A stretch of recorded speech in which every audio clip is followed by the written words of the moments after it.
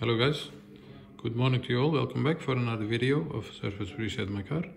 Today I'm going to show you how you can change the battery of a Porsche Macan key, and I'm going to show you how to do that for yourself, which battery you have to use, and how to open the 3-button key for the Porsche Macan.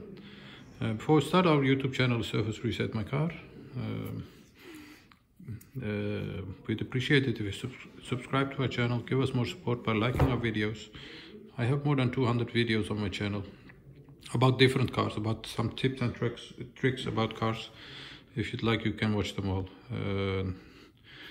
Give us a thumbs up if you do like our videos. If you don't like my videos, let me know why you don't like my videos, so I can work on it to improve my videos to help each other. Okay, let's start with this one.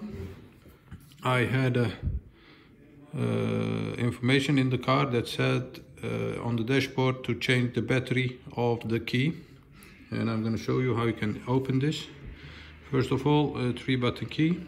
We have to turn this, and then this button you have to slide it to the right, and then you can open this key, this mechanic key.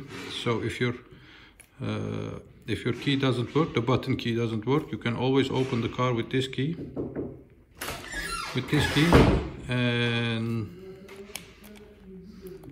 to enter the battery area, we have to put this over here, and then you can wrench it open like this.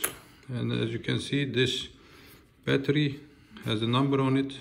It's a 2032 battery.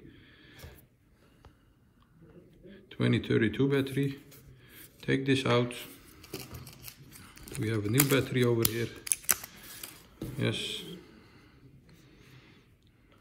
like this, the 2032. Put the cap back on, click it, and push the key back to its position, and that's how you change the battery of a Porsche key.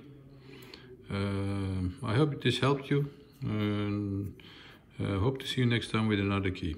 Thank you for your time. Bye bye.